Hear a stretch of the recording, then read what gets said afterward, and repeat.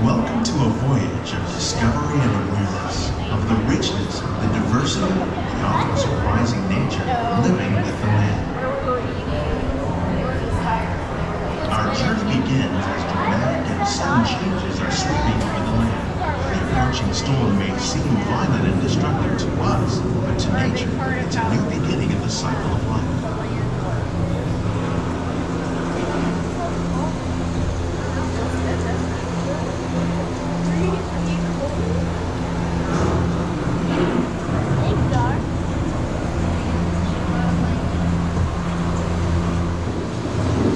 Beneath the surface of the land, roots trap water from the flowing mud, extracting precious nutrients and minerals. These elements, when combined with sunlight, create the diverse living systems of our planet.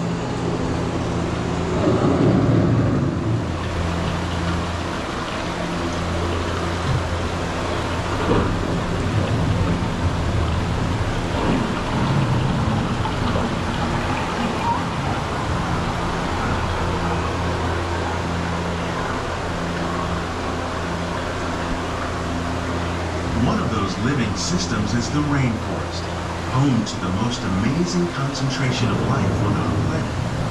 These dense and beautiful forests cover only a tiny portion of the Earth's surface, but they contain more than half of its plant and animal species.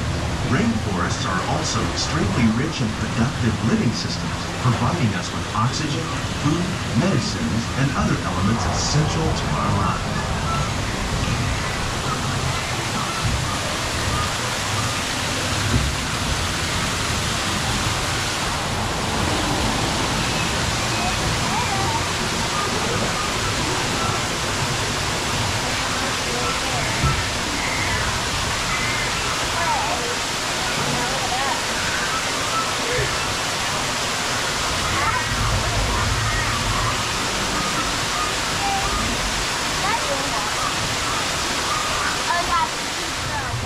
In the desert, nature has created a very different, but no less beautiful living system.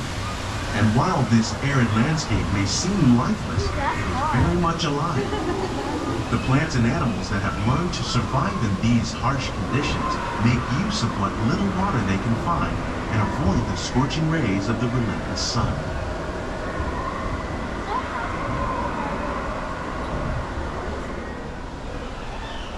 The American prairie once appeared as desolate as the desert, but over time, rainwater and nutrients gradually penetrated the hard surface of this land. Even the hooves of the mighty buffalo helped create the rich soil that would one day become home to the American farm.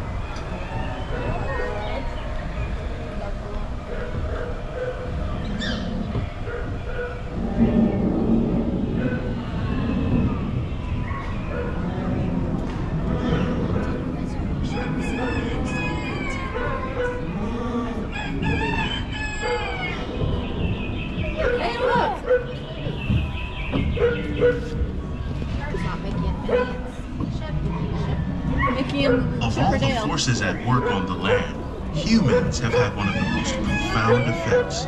The need to produce food for a growing world led to the enormous use and sometimes overuse of the land. In our search for more efficient ways to grow food, we often fail to realize the impact of our methods. And I think Mickey and Minnie are up there, I think.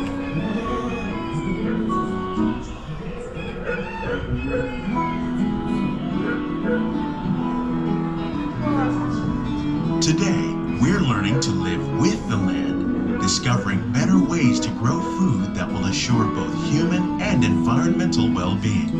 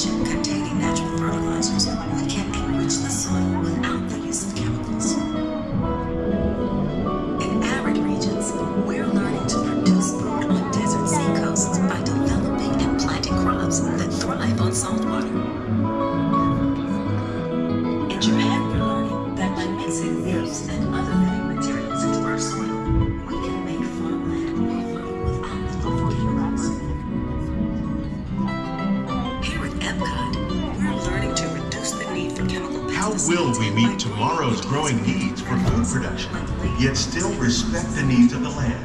Some of the answers are being discovered just ahead. To help us maintain these carefully controlled ecosystems, and for your safety, please remain seated in your boat at all times. Welcome to our living laboratories, where scientists from Epcot and the U.S. Department of Agriculture are exploring innovative ways to produce bountiful harvests now and into the future.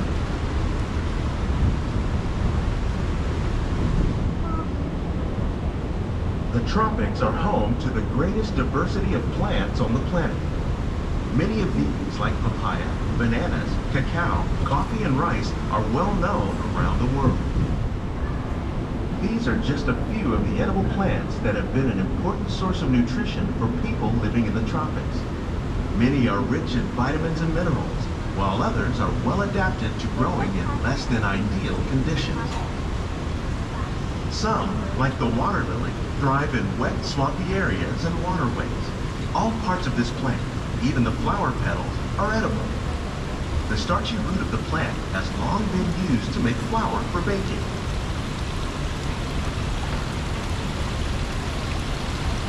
One day, many of these lesser-known tropical plants may be as important as the bananas growing on both sides of the boat.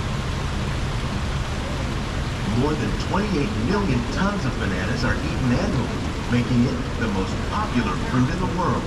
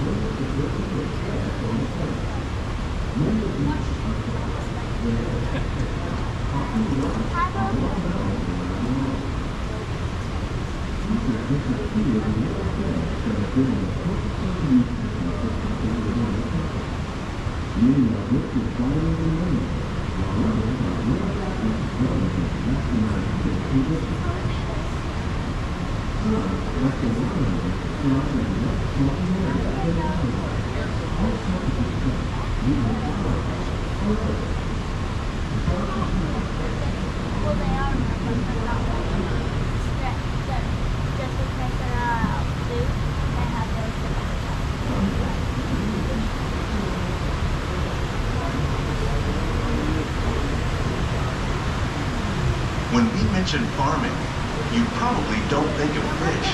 But fish farming, or aquaculture, accounts for nearly half of all the seafood consumed globally. Tilapia, bass, and catfish, like the ones you see here, are three of the more popular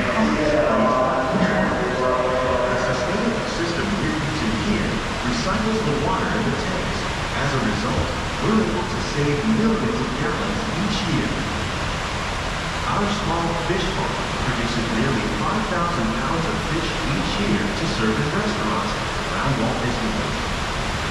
Innovations like this one can play an important role in our efforts to produce bountiful harvests and still protect natural resources.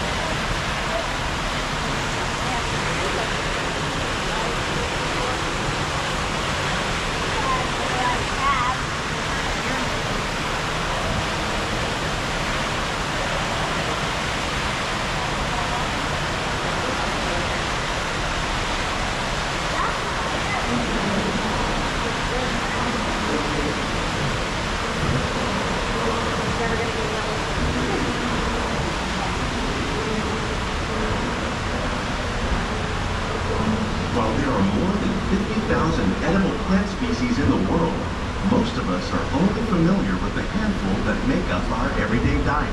The common grains growing here, wheat, maize, sorghum, and millet, plus rice, account for nearly 2/3 of our global food consumption. Learning how to increase yields of these staples is an important goal of research around the world.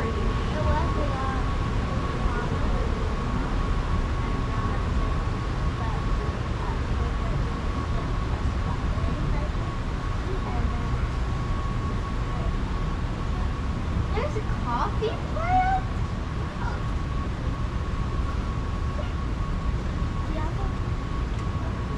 These plants are definitely on their way up. Innovative growing techniques like these increase yields while more efficiently using resources like water, fertilizer, and pesticides. Another innovation at work here is our integrated pest management program.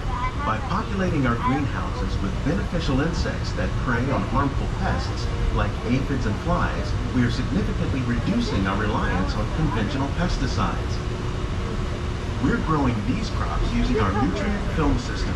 This technique precisely controls and recycles water and nutrients. With it, we can produce over 27,000 heads of lettuce a year in this one small area.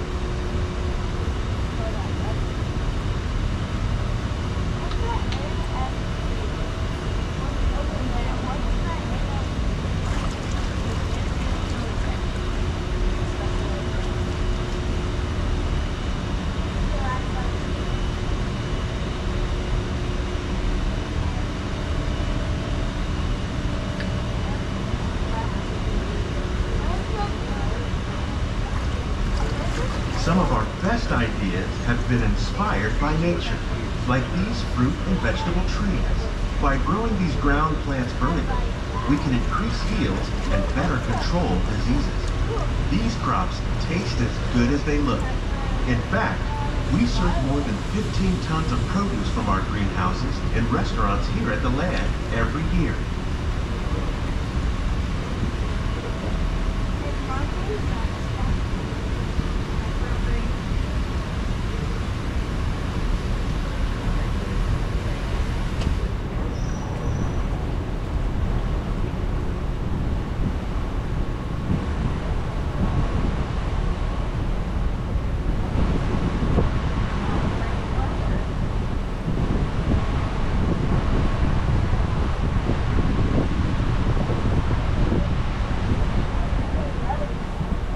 The future of agriculture may include innovative ideas like this vertical growing system.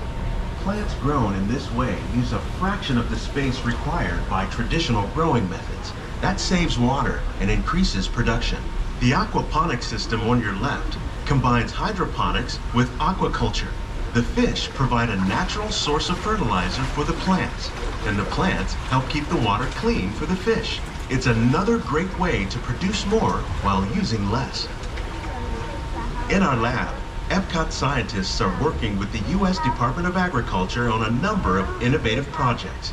The goal of these efforts is to produce higher yielding and better quality plants.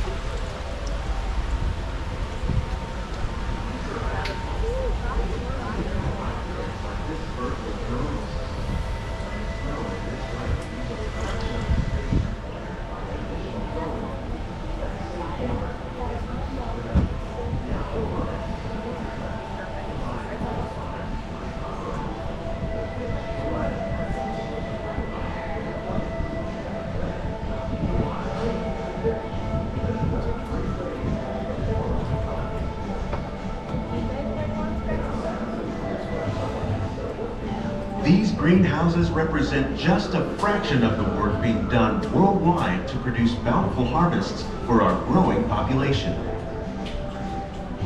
Scientists, farmers, and even backyard gardeners are doing their part to improve the quantity and quality of foods that we all rely upon.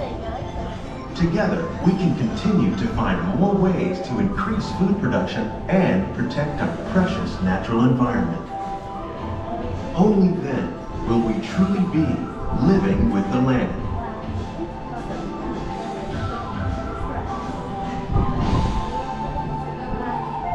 On behalf of Walt Disney World, we hope you've enjoyed this unique journey through our living laboratories. If you'd like a closer look, then check out the Behind the Seeds walking tour.